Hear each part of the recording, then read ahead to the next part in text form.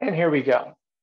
We are excited to talk about tonight's event with Sara Dykman, author of Bicycling with Butterflies, my 10,201-mile journey following the monarch migration. We're excited for a number of reasons. Personally, when I was young, I'd be the kid watching butterflies as opposed to pop flies while standing in the outfield of baseball games. Hey, butterflies were a lot softer than landing on my head than baseballs were. Several decades later, when a butterfly flew between the spokes of my bicycle wheel untouched as I huffed up a steep mountain pass. While destroying my Tour de France dreams, I nearly tipped over in laughter and wonderment at these amazing creatures. In that time, my wife and I experienced the alternating stress and joy of watching monarch caterpillars go through their instars on nearby milkweed plants. While we also worried about the dramatic disappearance from overwintering sites at our neighboring Elwood Beach as well as Pismo Beach. So when I read Sara Dykman's wonderful book, Bicycling with Butterflies, I was alternately alarmed and heartened. Alarmed because what is happening to the butterflies as they disappear from the earth. But then I was heartened by Sara and her journey, the people she came across and the young people she influenced.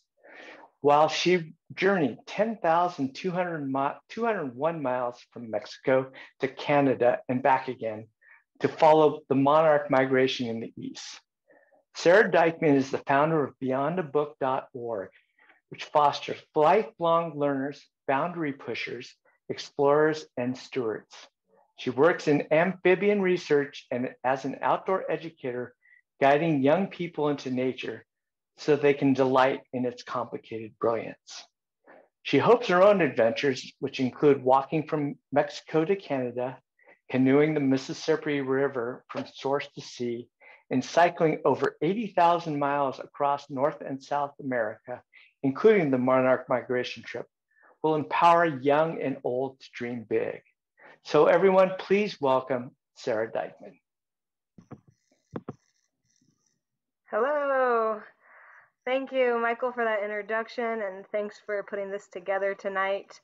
As Michael said, my book is Bicycling with Butterflies, and I hope you can all help support me and the butterflies and Chaucer books by buying a copy. The most frequent question I get during these events is, can I buy too many books? And the answer is no, don't worry. Buy a couple, buy them for the neighbor who thinks you're crazy for planting so much milkweed in your yard, or the person that's like, why do you like to bike? Because I think my book will help explain that, and I hope I kind of explain that tonight too. My goal tonight is to spend a little bit of time going over a little bit about the monarch butterfly for folks that don't know a whole lot about that, and then a little bit about bike touring, and then tell some stories from the road.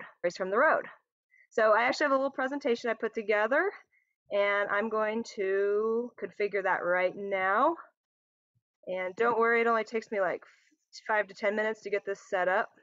That's a joke, but I'm gonna stop telling jokes so I can concentrate. Oops. And we'll get the PowerPoint, and we'll get my camera up there. All right. So this is the monarch butterfly. For folks that don't know, this is in fact a male monarch. You can tell because he has these black dots on his wings. Those are scent pouches. The monarch is one of many in a family that uses scent pouches, but the males don't actually use them all that much for finding mates. They're kind of just left over. And he is currently nectaring on this beautiful swamp milkweed. And the monarch spreads out all across North America, and this is the range, and I'm going to actually make this map a little bigger to help everybody see. And don't worry if you can't read all the tiny print. The important thing to note is that there's 4 colors, and the yellow is where they spend the summer months, the green is where they spend the spring, and the fall is the orange color, and then the blue is winter. And you can tell there's a few spots that have blue. There's a few blue dots in Florida. Then we have the main overwintering grounds in central Mexico. This is in the state of Michoacan in the state of Mexico. And then we have, of course, monarchs on the coast of California. And you'll see that there's some arrows. The monarchs in California, they'll do a migration north and then back to the winter range. And those are small arrows because it's not quite as big of a population. And I'm going to get into the current monarch, Western monarch numbers a little bit later. But for now, what's important to note is that I followed the Eastern monarchs, and the dividing line is the Rocky Mountains. And we often call this the Eastern monarch population, and then in California we have the Western monarch population.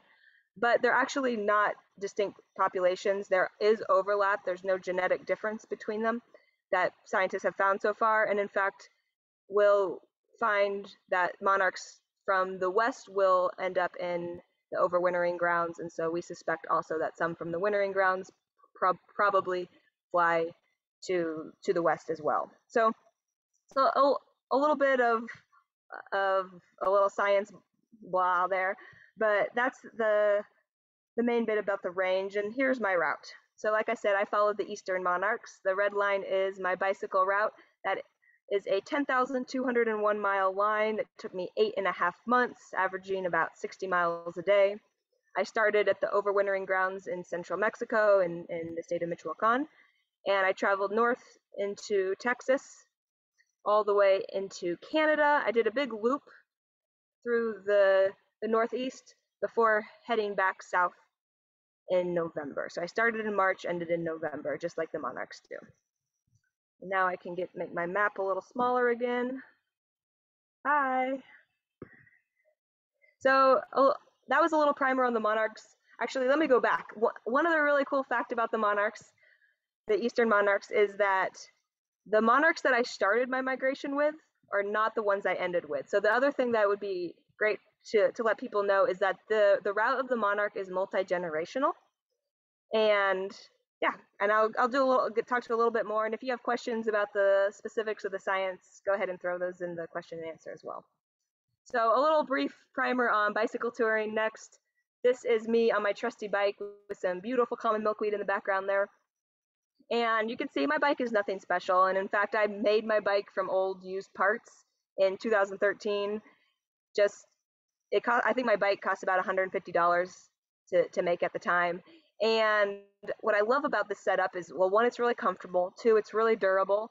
And three, I just don't have to stress about it. I can leave my bike in front of a gas station or a grocery store and not worry too much about someone stealing it. Also, I have on my bike these panniers, and the panniers are awesome because they let me carry a bunch of stuff. So the front ones are where I usually would put my sleeping pad, sleeping bag, usually a book, and my computer, and headlamp. And those are kind of the things that I really wanted to make sure stayed dry, because you do not want to sleep in a wet sleeping bag. That's terrible. And then in the back, my panniers are actually old recycled kitty litter buckets. And the great thing about the kitty litter buckets is they cost about $1.50, and they're actually great. They can double as a table or a chair. You can use the lids as cutting boards if you're desperate. And again, no one wants to steal anything from you because they're like, nothing in that kitty litter bag is worth my time. So, and then on the outside, I made these little outside pockets by visiting a thrift store and finding like a server apron with lots of pockets already sewn together. And because I have all this stuff on my bike, I have a lot of freedom. The route that I showed you, it was a very tentative route. I did not know where I was going to stay. When I left Mexico, I only had the vaguest idea of where I was headed. I was like, I know I'm headed to Canada, and the details kind of worked themselves out as I went.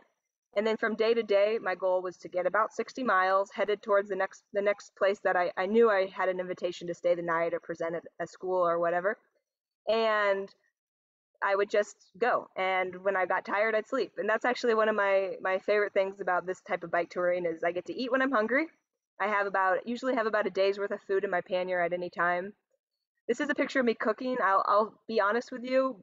This was my first long solo trip. When I was with friends, we would often make it a big production dinner. We'd all sit together and we'd talk and relax and cook. But when I was by myself, it was like, how about I just eat a sandwich so I can go to bed? So I ate a lot of sandwiches.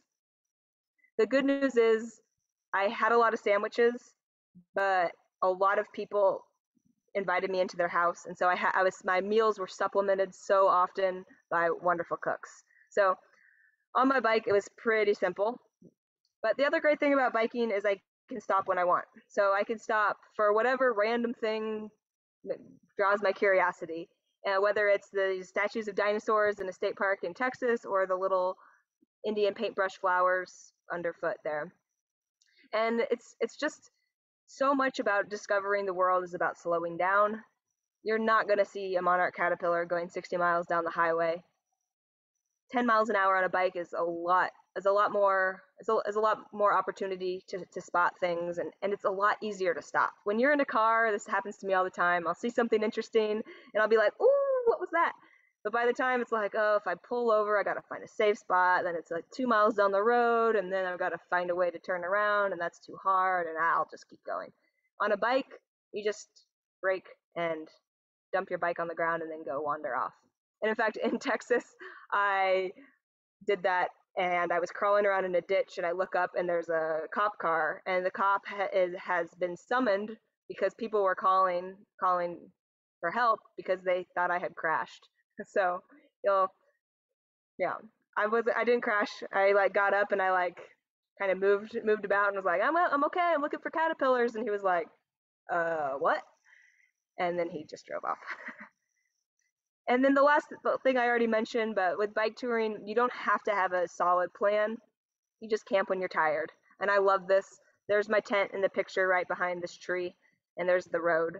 And I never paid to camp on my trip, and I always found a camping spot. And it wasn't always easy. And in fact, because it wasn't always easy, I really felt like I understood the experience of a monarch on this really deep level.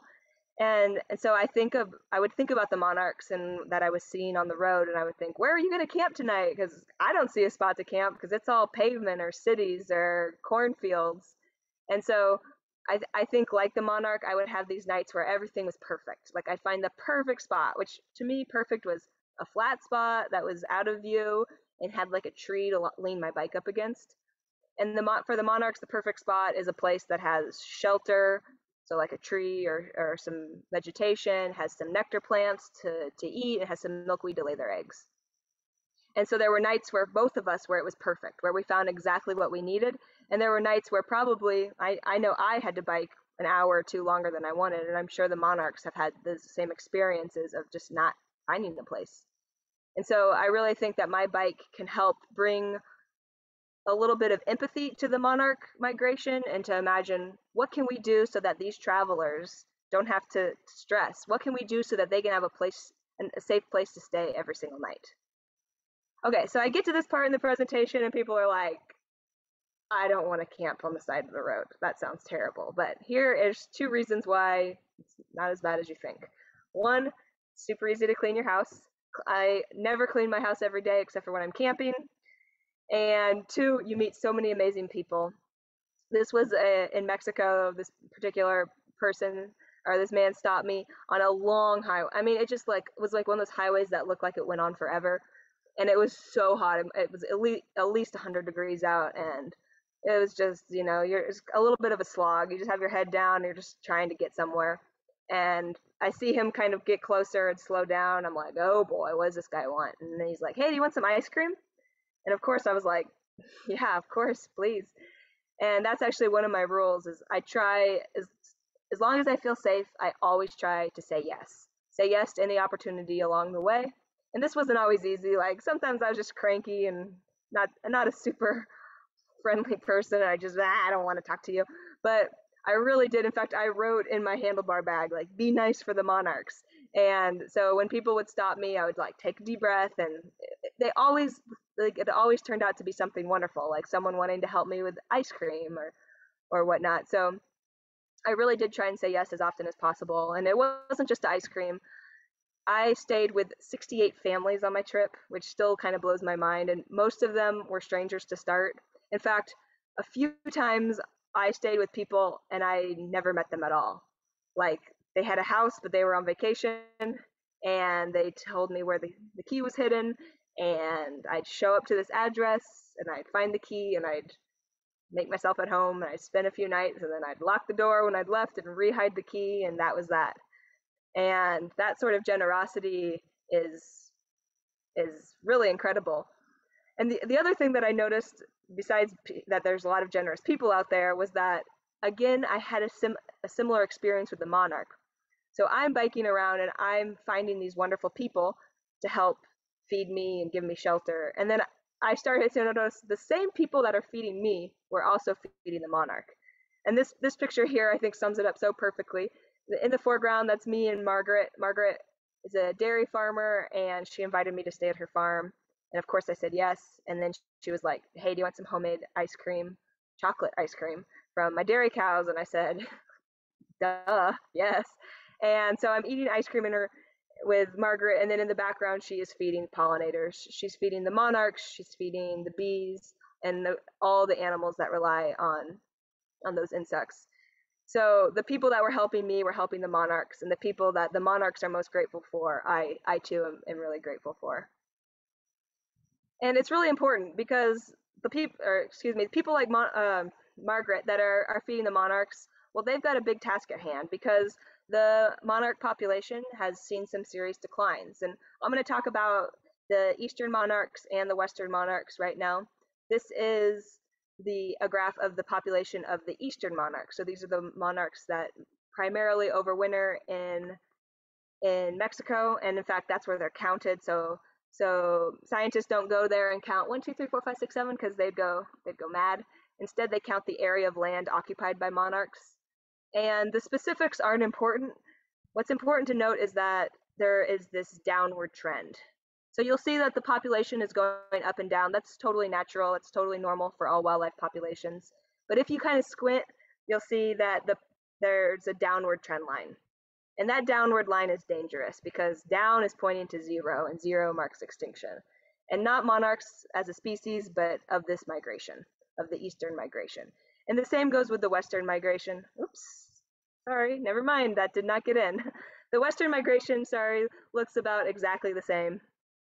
It is, well, except for it's probably a steeper decline. And the population has gone from millions in the 80s to this year's eastern or western counts were less than 2,000. And there's a lot of reasons for both of these. The main reason for the eastern monarchs is habitat loss, and the western monarchs is habitat loss, and I also believe climate change to be a little bit more influential factor right now for the western monarchs. And that's because the overwintering ground, the monarchs they overwinter when a temperature gets low. But as climate change is increasing these winter temperatures, it's bringing them out of their overwintering rest, and it's making them sexually active all year round. So they're breeding constantly, and so we're not going to see a loss of western monarchs. There's still a lot of monarchs being sighted in California, especially, but they're breeding all year round. They're not congregating in the trees. They're not coming together to overwinter. And so that also means that we're not going to see them as into Ohio, or sorry, Idaho. Too many states sound the same. Idaho or Washington, they're not going to be migrating as far. They're going to be staying more resident. So there's a lot of complicated things going on, and it can be a bummer. It can be really, really depressing, kind of like Michael said. There's just moments where I just want to scream and I just want to get so angry.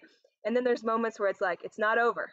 You know, we haven't lost this fight yet. We're going to keep fighting, and we're going to keep doing our best. And we are going to be able to tell the generations to come that we tried. And that's the most important thing, is because there was a time where there were millions of monarchs or billions of monarchs, and people, oh my gosh, on my trip, every day people would say, when I was a kid, we used to see lots of monarchs, and now we hardly see any. I heard that every day, and boy, howdy, did that make me angry, because it was like, oh, you got to see this great thing? Like, what are you doing so that I get to see it? What are you doing so that my friend's kid that was born 3 weeks ago gets to see this? Like, we have a responsibility. And boy, I'm already feeling like my heart rate's going up. It's like, we have got to do something about this. We have got to try. And as long as people are trying, then I find it a lot easier to keep moving forward. And so everyone has a part to play. Every single person. If I went back to that first range map, you can see that every single person can help the monarch. And by helping the monarch, you are helping so much more. You're helping so many other creatures.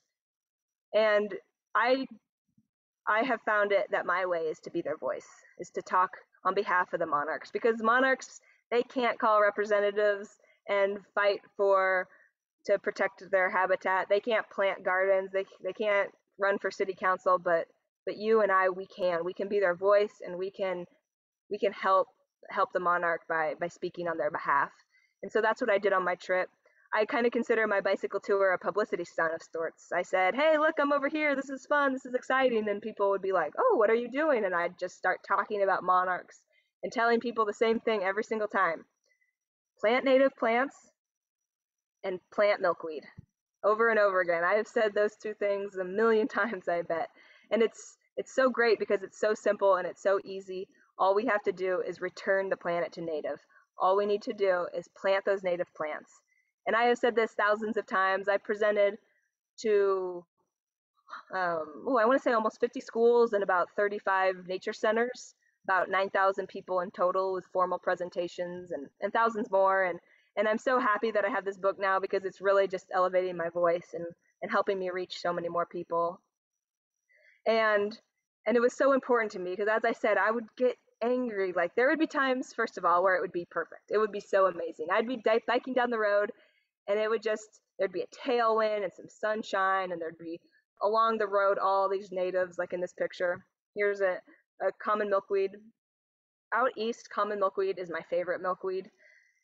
It's really common, hence the name, and it has these beautiful purple clusters of shooting star-like flowers, and they smell amazing. And I like the common milkweed was really spread out across the eastern bit of my range, pretty much north of Texas, north of Texas, and it kind of started to feel like a friend. Every time I'd see common milkweed, I'd be like, "Oh, hey, buddy."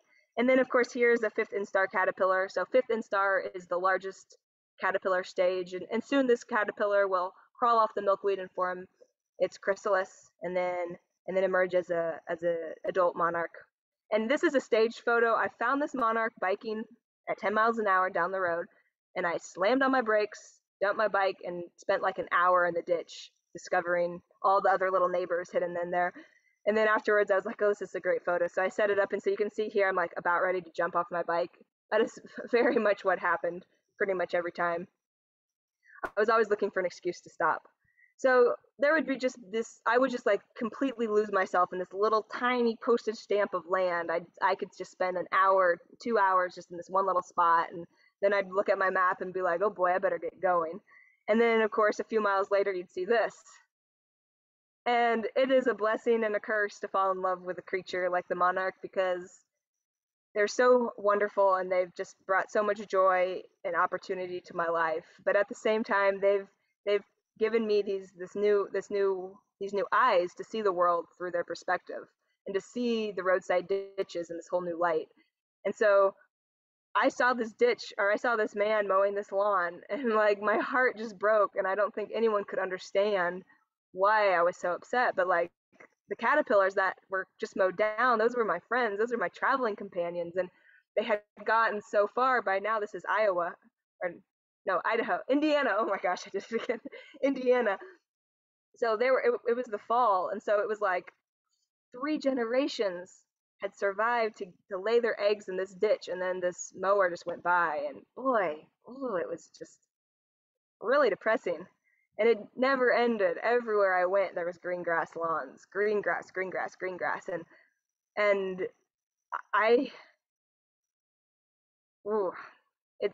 What I want to say is that I know that the people in these that have these green grass lawns are trying to be good neighbors, and they're good people, and they care about the planet. They care about their neighbors of all of the, but they don't have quite they don't know who their neighbors are, I guess I could say. And what we need to do is we need to stop thinking just about our human neighbors and think about the birds that live in our backyard and the bees that live in our backyard and the frogs and the snakes and the salamanders and the skunks. And we need to think about all of our neighbors, and we need to learn to share. So we can do this. We can share. We can have some green grass lawn, and we can return other parts to natives. We can have our cornfields, And if we don't spray, milkweed can grow up alongside them. We can have a little lawn in the suburbs so that our dog can run around and our kids can play, and then we can also share, and we have to learn to share. And so, like I said, I could get a little upset, and then I would find medicine. And this was just, it's so important to me to meet folks that were being part of the solution. And I want to tell you about a few of them because they can be medicine for you as well. This is some school kids in Omaha. I got the name right this time, Omaha, Nebraska. And the teacher had turned this little bit of a steep grassy slope near the parking lot into this butterfly garden, and there was milkweed, and we found eggs, and we found caterpillars, and I will never forget that moment when a monarch flew over our heads, and we just all shouted with joy. And that monarch would not have been there without those kids in that garden. And what I love is that monarch navigated just like cement or concrete and pavement and green grass and all of this suburban Omaha landscape to find this garden. And if you build your garden, they will come. More medicine was meeting folks like Bill. He's a farmer in Texas, and he started his career as a landscaper planting Bermuda grass. And then one day he was like, what am I doing? I live in Texas. Like, it doesn't rain here in the summer, not enough to have this Bermuda grass lawn. Like, I need to do things different. And so he started planting natives, and that turned into his family farm called Native American Seed. And they actually plant natives and then gather the seeds and sell those seeds to people that want to replant Texas. And I stayed with them twice, and it was just so lovely and wonderful and really inspiring to meet Bill and his family. And then there's Amy's garden in Tulsa, Oklahoma. And I love this picture because it's such a great example of sharing. We have the green grass in the background, we have the patio, and then we have the garden. And it's a mix of natives and non-native plants, including common milkweed. And it's like a small garden, right? You're like, well, what does that really do? Well, that little bit of milkweed, Amy had said that she'd already found 40 eggs on her milkweed by the time I got there. And if just one of those eggs survives to become an adult, that's 500 more eggs in the next generation. And if 1% of those eggs survive, or even if just a few of those eggs survive, well, that's thousands more eggs in the next generation. And I often would think when I'd see a monarch flying by, I'd be like, wow, are you related to one of those eggs I saw in Amy's garden? And it really made me think about all of the connections we make, how we might not ever see our friend's garden or see a stranger's garden in another state or another town or across the street in their backyard. We might never see that garden, but we might very well see the monarch that was made possible because of that garden. And speaking of front yards and backyards, this was Nadia's garden. I love this garden. I love this photo. She had native plants in the front yard and the backyard. And I think this is so critical. Often people put their natives in the back corner like they're embarrassed by them, but we need to put them in the front yards. We need to celebrate them, and we need our neighbors to be able to see our example. And so I love this photo because you can see easily where the property line is, right? But then you can see there's some more milkweed, a little bit of this brave trespassing milkweed right here. And I asked Nadia about it, and she said, oh, well, when our neighbors learned that if there's no milkweed, there's no monarchs, they started mowing around this milkweed. And I've just thought, how beautiful is that? Not only will the natives spread when we give them the space, not only will they do the hard work of growing where we need them to grow, but that's just the same exact way our ideas are spreading. So it's house by house, it's from neighbor to neighbor, it's from dinner table to dinner table. Like, and I love it because I can't talk to everyone, and you can't talk to everyone, but if we all talk to a few people, it ripples out. And if we all plant a small garden and be that example, it ripples out. And nothing tells this better, nothing proves this more, I think, than the monarch. And this is a picture from Michoacan, and this is in the early spring, probably early March. And this is when the monarchs are really flying around all the time. And I'm sure you folks in California may have seen this in winters past as well. And when the sun hits a colony, it warms them up, and then they explode into the sky in unison. And I have spent 4 winters now in Mexico, and I have spent, I don't know, I would say 3 or 4 hours of my life under this phenomenon, under these flying monarchs, with my eyes closed, because I just love more than anything else the sound of millions of monarchs. And so to go back to talking, to go back to being a voice, one monarch in a forest would be impossible for me to hear, just as my voice alone would be impossible to hear. But millions of monarchs, they create this beautiful hum, and all of us talking and being part of the solution, that it will add up to something that's impossible to ignore. And if I could if I could continue this metaphor one more moment, because I just love this metaphor, it inspires me. The monarchs inspire me with this. Here is what the monarchs look like when they are hanging from the clusters in the winter. And they spend the winter like this to conserve their fat reserves. And you'll see here, there's thousands of monarchs on every branch. And it takes 4 monarchs to equal the weight of a dime. But sometimes so many monarchs will be on a branch that it will bend the branch or even break the branch under their weight. And so here, this is a small tree right here, but nonetheless, it is a tree that is being bent by monarch butterflies. And I think, wow, okay, one butterfly would barely move a needle on a pine tree, but here they're bending trees, and it's the same with us. One person, one garden, it's just the garden, but all of us, we could metaphorically bend branches if we just all work together, if we just all do a little bit. And so what I love is it doesn't matter where you live. You can live, oh, I saw monarchs everywhere, and this monarch I saw in New York City. And so I love this picture because I took probably, like, I don't even know, 300 pictures of this monarch. I was thrilled. I'd been biking through New York City, just like almost daydreaming, wow, wouldn't it be amazing if I saw a monarch here? And then of course I saw one. So while all the other tourists are taking pictures of, like, whatever they take pictures of, buildings, I am running around taking pictures of this male monarch, and it was so wonderful. It was a perfect end to my stay in New York City. I also saw, by the way, I saw caterpillars in Queens and eggs in Brooklyn. So not only did I see caterpillars, but I know that they're home there, or monarchs. I saw that they're home there. They'll make their home wherever someone grows the garden. And I could just go on and on about how much I love the monarchs and how grateful I am for them. And I think the monarchs, every time we grow a garden, we are thanking the monarchs for their beauty. We're thanking them for being here. And then they turn around and they thank us.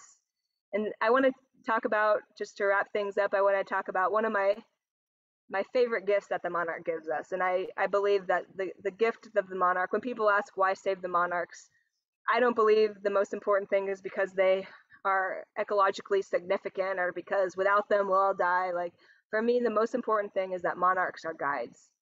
Monarchs guide us into nature. And here is what I'm talking about. So here's a beautiful monarch on some beautiful milkweed.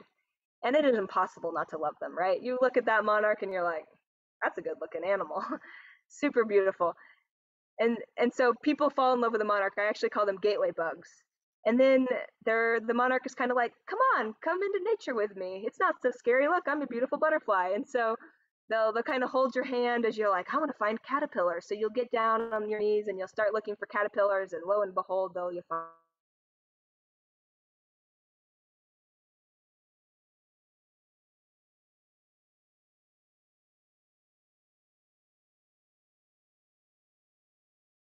you're looking for monarch caterpillars. This white milky latex, this white latex sap, it's a glue that will glue shut the mouths of young caterpillars and prevent herbivores. Oops, my internet is unstable. So am I. And sorry if there's any glitches here, but we'll keep moving along. But the sap is also toxic, and so the monarch caterpillar, as it's eating the milkweed, is actually gaining toxic protection by eating the plant. Okay, and so you're looking for the caterpillars, and of course then you start to find all the other animals at home in the milkweed. You'll find the tussock moths. I call these like 70s shag carpet, and they also eat milkweed. They rely on milkweed. Then you'll start to see the googly-eyed spiders that I don't know if this particular species eats monarch eggs, but I imagine it does. So monarchs will lay about 500 eggs, only about between 1 and kind of depends on the numbers of what people say, but less than, probably around 5% survive. So So 500 eggs, that's 5 caterpillar or 5 adults. That means they're providing lots and lots of food for other animals. And you'll find them as you wander about. And then the monarchs will help you see and spot all the other pollinators. This is a hummingbird moth. It blew my mind the first time I saw one. And you might even find a frog. And I am a frog researcher. I spend my summers counting tadpoles. This summer I'll be in the Sierra for the third year, counting tadpoles in the high country. And this is a little tree frog seeking refuge in a milkweed leaf. And so if I had tried to follow monarchs on a bike, it would have been a very short trip. Or excuse me, if I had tried to follow frogs on a bike, it would have been a very short trip. So I chose the monarchs for a lot of reasons, but one is that they have this great migration that goes to a lot of places and it's easily accessible by bike. And as I'm helping the monarchs, I am definitely helping the frogs. And when I'm helping the frogs, I'm helping the monarchs. It's really, everything is connected. And the monarch helps us see this. It helps us see this world. It helps us remind us that when we protect milkweed, we are protecting so much more. And so you don't have to bike through Mexico. You can if you want. This is in the desert of Mexico. It was a wonderful day until I got stabbed by one of these yuccas. I really don't recommend it. My arm hurt for like probably a month. And it was only because I wasn't paying attention and I leaned into one. But you don't have to get stabbed by yuccas in Mexico or navigate New York City. I went to the wrong apartment in New York City. Like, I made it up the elevator to the 32nd floor of my friend's apartment, only to realize that I had gone to the wrong apartment. So I can navigate to Mexico, but I can't find the right apartment in New York City. And you don't have to tackle or brave the wild animals of Canada. By the way, the skunk and I both escaped unscathed. We both ran like cowards. And all you have to do to have an adventure with the monarchs is plant milkweed. And I guarantee you, if you plant milkweed, if you plant native nectar plants in your yard, the true adventurers will come to you. And I really believe the true monarchs, or the true adventurers are the monarchs. They should get the credit. They don't need anything. They just need us to plant milkweed. They don't need gas stations and phones. All they need is us to plant milkweed. So I hope folks can learn more by reading my book. If you have questions for me, my website is beyondabook.org. And I want to finish up with just reading two paragraphs of my book, and it's the two paragraphs of the acknowledgement section. I fought so hard to have a long acknowledgement section in my book. Like, I fought really hard for this. And I want to end this with the last two chapters, or the last two paragraphs. Thanks to everyone fighting in endlessly big and small ways on behalf of the monarchs and their neighbors. Our paths may not have crossed, but your efforts are seen, felt, and appreciated. Biking past an unmowed ditch or a lawn devoted to natives will always make me hoot with joy. And finally, with all my heart and soul, thanks to the monarchs. You amaze me. You have become my teachers, encouraging an adventure, teaching me Spanish, watercolor, web design, video editing, photography, networking, public speaking, gardening, stewardship, science, and love. You helped me write this book, and every word of it is for you. And I truly believe that this book would not have happened without the monarchs. My bike ride wouldn't happen without the monarchs, and this presentation wouldn't have happened without the monarchs and Chaucer's books. So I'm going to reconfigure my screen, and if folks have questions, we can finish up with that. Before we begin with the audience questions, Sarah, I had a couple questions for you. I don't know, and I was wondering, from your experience, you came across tons of generous people, few creeps, came across some social differences, political differences with people. What sense did you get did you get a sense that it made you more optimistic or more cynical for the future of monarchs by interacting with these people? I would have to say more hopeful. People, once they know, people want to help. So most of the time, people grew up with their parents telling them pull out the milkweed or mow the lawn. It looks bad. It looks weedy. We have the word weedy in our vocabulary, which means bad. And as soon as we learn that weeds are not bad and that milkweed, in fact, is the most important plant to the monarchs, it changes how we see the world. And then we start mowing around the milkweed. And I really think it takes people reminding us of of other creatures and giving people that perspective. And I think with that perspective, people want to help. That's great. It's alarming that the Western monarchs are not going as far as Idaho, because that's, as when I was younger, that's what I always was told, that they would migrate from California, the overwintering sites, and go to Idaho. But now you say they're more residential, meaning that means they're not going to migrate. Is that what the future they're breeding is? year round, exactly. So there's no they're not going into sexual diapause, and they're not clinging from the trees and overwintering like they used to. Instead, they're finding milkweed all year round, and they're finding warm temperatures all year round, and so they're just continuously going through that cycle of breeding, dying, eggs popping up. And so that means why would you fly to Iowa? Or I'm so sorry. Why would you fly anywhere? I'm going to stop trying to say state names. I have actually biked to every single state in the United States, and I do know where every state is. I just can't say them. But it's okay. But yeah, it's all the information's still coming out, so it's all relatively new, right? And scientists are still trying to figure it out. They're trying to figure out why and what's happening, but yeah, time will tell. Okay, I have one more question, then we'll get to the audience. I want people to buy the book, and I don't want you to reveal a lot, but they're fascinating creatures. And what fascinated me the most is toward the end, you wrote about how they depart with a degree of the sun.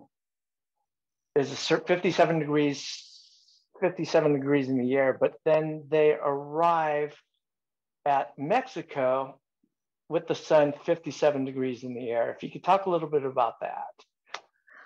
It's mind-blowing. And so I put a lot of science in this book, and I think sometimes, people are like, science, but for me, the important part is to remember not the specifics. So you don't need to necessarily remember the exact degrees, and I might even mess it up if I tried to say it now, but more that there's this connection between the angle of the sun and the monarchs. And basically what happens is the monarchs that are further north, they have to start migrating way sooner than monarchs further south. So monarchs in Minnesota, they have to start leaving for Mexico much earlier than monarchs in Oklahoma. And so scientists are like, how do they figure that out? And basically what they figured out is that every day, right, the sun rises in the east and sets in the west. And we call that the point where it's the highest in the sky, solar noon. And the angle at solar noon, there's an angle where it's like the start of the migration. So when that angle is at a certain part in the sky in that part of Minnesota, right? Because it's different as in different parts of the latitude, then that pretty much sets the start of the migration. And then as you go further south, they have to wait a few more days until the sun is at that same angle. And then when it does, those monarchs start going. And then by the time you get to Texas, well, it's much later in the fall, and the sun will reach that angle, and then those monarchs will start migrating. And they'll do that all the way, and then they arrive, and it's just like there's just so many of these like little tiny details, and you learn about them, and you're just like, wait, how is that possible? It's so wonderful. And the monarch is one of the most studied insects in the world, and so we have so much knowledge of them, and then there's just so much we don't know. We don't actually know if it has anything to do with the sun, or if the sun is triggering something else that the monarchs are cueing in on. We don't know. We just know there's some link there, and we don't know how those links will change with climate change. We don't know as we tweak things what that means, but it means something, and stay tuned. Okay. So a viewer wanted to know, how'd you get in shape for riding 60 miles a day? You don't get in shape you just start. In the first few days, you just are in a lot of pain. Your butt hurts a lot, and you're just like, oh, why did I agree to do this? This is terrible. And then you get used to it. And you don't start out with 70-mile days. You start out a little less, and you kind of are forgiving on yourself, and you stop sooner in the day. But like I would be in Mexico, boy, my average speed in Mexico, I was on a lot of steep dirt roads, was I think one day my average speed was 6 miles an hour, which is like a little fast, it's twice as fast as walking. But then so I was in the saddle for way too many hours, but you don't actually like, so if in order to train, you'd have to bike for 10 hours a day. And so like, why would you do that? You just start and yeah, get in shape as you go. I'm not in shape right now. How many flat tires did you have? I only had 4 flat tires. I buy pretty Wow. beefy tires. They usually last about 15,000 miles. So I started on a pair, and then the rear wheel, because it's a lot heavier because it has all my stuff and me, it wears out sooner. So usually when I start to see that it's really wearing out, I'll put the rear wheel on the front wheel and I'll switch them, and that'll give them a lot more life. And people always Mm. look at my wheels and they kind of feel sorry for me, and they're like, oh no, but the wheels, they last a long time. And my rule is when I start getting a flat tire every week, I get a new pair. But I think Mm. I'm still on the same ones that I was. No, I couldn't be. That was my trip was a while ago. That was a while ago. Never mind. So, so T wanted to said, I love the book, and you mentioned ice cream a few times. How much ice cream do you think you consumed on this trip? Oh, not enough. No, I ate a lot. It kind of became a joke in my book, and in fact, it became a joke in my presentation. So I did a lot of presentations, and I'll never forget. I think I write about this in the book. In Southern Ontario, after a presentation, the people had learned that I love ice cream because I talked so much about ice cream, and I'm talking to people at the end of the presentation. I turn around and these women are like, "We found you ice cream," and they had like gone out after my presentation, like found some ice cream and brought it back to me. And I wrote in the book, in Southern Ontario, I was biking between presentations simply so that I could be hungry to eat more ice cream because people really rolled out the red carpet of ice cream. So you camp most of the days, with the exception of visiting friends. And then somebody wanted to know, for camping, did you seek out the spots where butterflies migrate to? How did you locate your sites and whatnot? I did not. Sometimes I would camp with a butterfly. Like I camped at this like, it was like a really weedy section outside of a cemetery, but it was really rural. I mean, the cemetery, no one must have stepped in there in, for I don't know, 15 years. Hmm. And but I found the spot that felt like, okay, I'm not going to be like insulting anyone. It was maybe a couple, I don't know, 400 yards away from the Hmm. fence line. And then I look up and there's a little monarch in the tree. And in fact, that was the night I thought, wow, what if instead of cemeteries that were just nothing but green grass, everyone planted native flowers for around their loved ones' graves, and so it would just be full of butterflies and Yeah. beauty. And in fact, for a lot of folks, the monarchs represent the souls of loved ones. So how beautiful would it Yeah. be if you were visiting the grave of someone you loved or love, and a monarch came? It'd bring tears to my eyes every time. Hmm. By the But way, mostly without oh, go oh, ahead. go ahead. Sorry. Go ahead. No, you I was go just gonna ahead. say most of the time the monarchs just spread out, and it was nothing but luck that our paths would cross, and sometimes it was at night, and most of the time it wasn't. But for me, the most important part wasn't actually seeing monarchs all the time; it was seeing people that could help the monarch. Mm. By the way, you write really beautifully about the spirit and the graves and everything. I'm not telling anybody; they have to buy the book and read it. But that was one of my favorite chapters in the book. Thank you. Sure. Kathy wanted to know that photo that you took of you riding by the caterpillar. Who took that photo? And who I took the carried a photos of you? She wanted to know. Yeah, I carried a tripod, and I occupied many hours of my life trying to get a photo of me and a monarch in my bike. I Oh, there was this one day where there was like so much common milkweed, and this was in Ontario, and there was probably 50 monarchs on it. And I was like, this is the day I'm going to get a monarch, some milkweed, and my bike.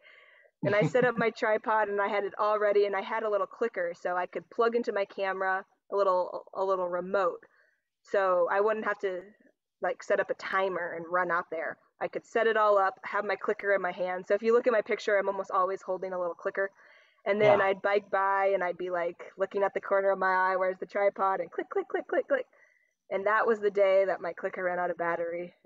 Oh, I was so Oh. mad because it would have been a great photo, but I used a tripod a lot. Kathy said the photos were very good, by the way. She added that Thank in you. here. It was Ruby fun. wants to know. Okay. Ruby wants to know, what is the trigger that causes the caterpillar to leave the milkweed plant to create the chrysalis? Is it a hormonal trigger or something else? That's a good question. So I believe it is. I don't want to mess this up. I don't think I put this in my book. If someone knows, they could put it in the question and answer. The monarchs. So the caterpillar goes through 5 instars, and so they emerge from their egg, and they usually eat the eggshell, and then they'll keep eating, and then they'll get too big for their exoskeleton, and they'll molt, and then they'll do that.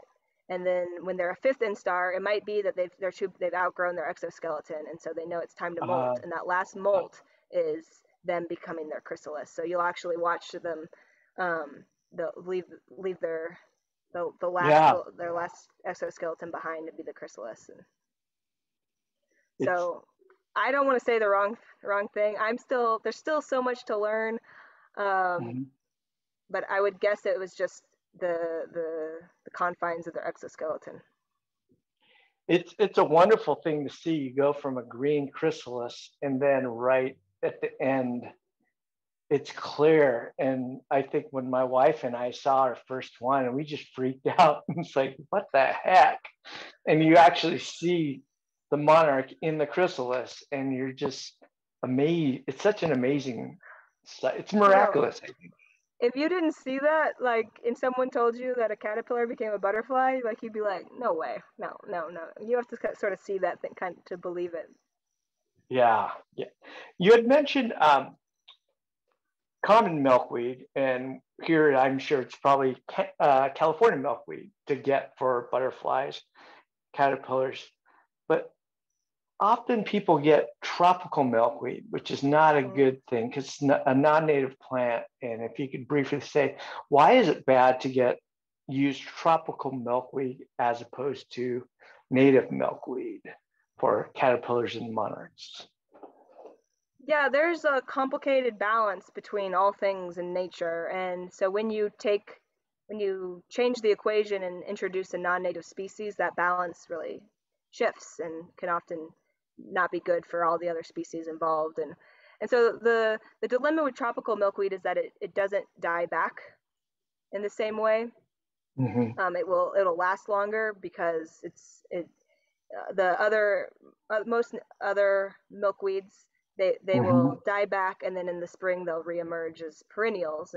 And so the tropical milkweed doesn't do this in the same way. And so what happens is that there's this protozoan parasite, called, well, the short name is OE, and it's spread by spores. And so if a monarch affected with OE in a light Mm-hmm. amount can survive, and it will have these spores on them, and it will shed their scales with the spores, and then the caterpillars will eat those, and then they'll get a load of OE. And if they eat too much of the spores, if they get too big of a load, they'll die. And if it's a Mm-hmm. small amount, then they'll be infected and they'll help spread it. And so if in the what normally happens is the native plants will die back, and that'll kind of reset the spore loads and to zero, so that the new growth will be OE free, which will give the caterpillars the healthiest place to eat. So if that can't happen, then what happens is you just get more and more and more and more OE, which creates more and Uh, more and more contaminated monarchs, which spread it to more and more and more places, and it just kind of builds out and becomes a bigger and bigger problem. So tropical milkweed, unfortunately, is really accessible. Lots of places sell it, and it's really easy to grow and propagate. But the best thing to do is to look for native species. And the Xerces Society, if you type in Xerces mhm. milk finder Yeah. or milkweed finder, you can find Mhm. spots. And there's a lot of really cool species in California that are California native that are I enjoy seeing them. And um, yeah, so there's Okay. options beyond tropical milkweed. Okay, so Nancy, I hope that answered your question as well. Is there anything that you wanted to add as we close up here, Sarah? Just a closing thought you wanted to leave people with? Well, I'm just so grateful for everyone tuning in and for being part of the solution, and I just am amazed and grateful every day, like, for the opportunity the Monarch has given me. It's like I'm like looking at your computer screen and seeing my book in your corner, and I'm like, oh my gosh, I wrote a book. And I truly like give all the credit to the Monarch. Like, the Monarch made this possible, and I hope that I can do the Monarch justice, and I can continue to help the Monarch, because they are certainly helping me. And so people tuning in tonight, that's really helping me do, you know, fulfill my part of this. And so, yeah, I'm just really grateful and happy. I think if the monarchs could speak, Sarah, they say, "You done good, Sarah." No, they'd be like, you are slow. And I always say I'm slower than a butterfly, but faster than a caterpillar. Yeah. Well, at least you didn't have one fly between the spokes of your bike when you're Well, trying to that's climb cool. the Yeah, I love that story, and that did not happen. But You're much faster than I. Well, Sarah, thank you for joining us in yes, Chaucer's thank book. you. And everyone, thank you. And please buy Bicycling with Butterflies. It truly is a wonderful book. And have a nice evening. Thank you. Good night. Thank you.